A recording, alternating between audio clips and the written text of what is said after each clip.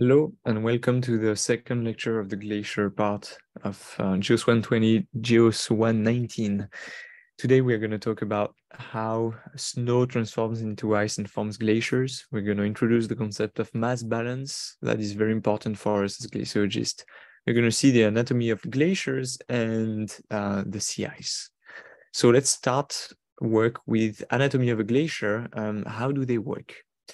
So if you recall last lecture, we said we need freezing temperatures and precipitation to create snow. And eventually that happens mostly in mountainous areas where you have a bit of topography, of altitude. So you have the clouds that are dumping some snow on the ground. And eventually that snow will not melt away at the end of the year or during the summer. And what it will do is that it will accumulate.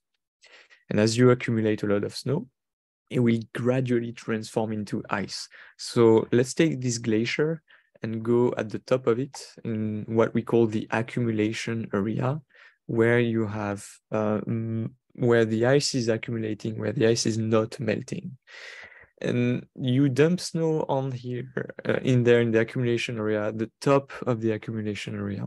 And this snow will transform into firn and neve. Firn is the intermediary step between snow and ice.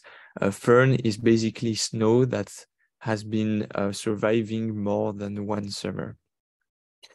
And this new fresh ice that is created at the top of the glacier will gradually be buried in the glacier and will start flowing downhill and pass through this limit that we call the equilibrium or snow line, and finally enter the ablation area where at some point it will melt away. This is a very important concept that glaciers are divided into two main parts: the accumulation area, so in green, where the ice is not melting away, and the ablation area, where the ice is melting away. So you can have a bit of melt in the accumulation area, but what happens is that the amount of ice that is created is much bigger than the amount of ice that melts away. And it's the exact opposite in the ablation area, where most of the ice is melting away. We are talking about inputs and outputs. Inputs being the snow that's being dumped on the glacier, and outputs, that is all the melt of the ice or calving, so evaporation or sublimation and calving events. And the transition between the accumulation area and the ablation area is called the equilibrium line of the glacier. That's something we will cover also during this lecture. So let's start with the notion of density. It's extremely important in glaciology because materials have different densities, and it matters if we are talking about water, about ice, because those two materials have very different densities. Same with snow. So density is basically, I think you saw that during the volcano part, but I could be wrong. Density is how much material in terms of weight, in terms of mass, can I fit into a volume, a specific volume. So let's take a bottle of water, Nalgene 1 liter, and let's put some snow into there, and in another bottle we'll put some ice, and in another bottle, the third bottle, we'll put some water. So you have water, you have ice, and you have snow. Which volume do you think fits the most material? So one of the hints are icebergs. Icebergs are floating on the water. So what you have is the solid phase of the H2O molecule. Ice is floating in the liquid phase of the molecule.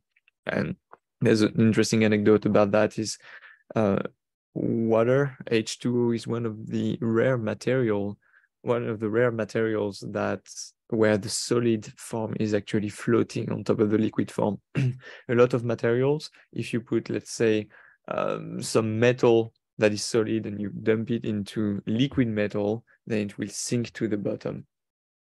So actually water is denser in its liquid phase.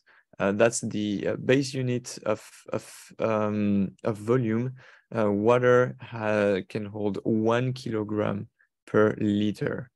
Ice is about 0.9 kilograms per liter, while snow varies a lot between 0.05 kilograms to a few hundred kilograms of matter per liter.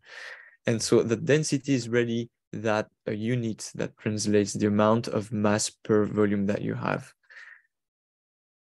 So if we take now the same amount of volume that we had, water, ice, and snow, but we melt everything, we see that the amount of ice that was filling the bottle of water, the equivalent in water is actually 90% of that whole bottle of ice. And for snow, because we said that the density of snow, was about 0.1 to 0.2 kilograms per liter, then if you melt all the snow, that 1 liter of snow that you had, it will only represent 0.1 liter of water in your bottle.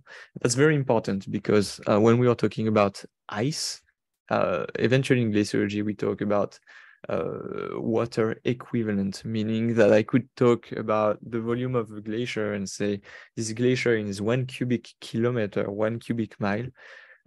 Actually, if I consider the amount of water that this ice is equivalent to, then it won't be a cubic mile, it will be less than that.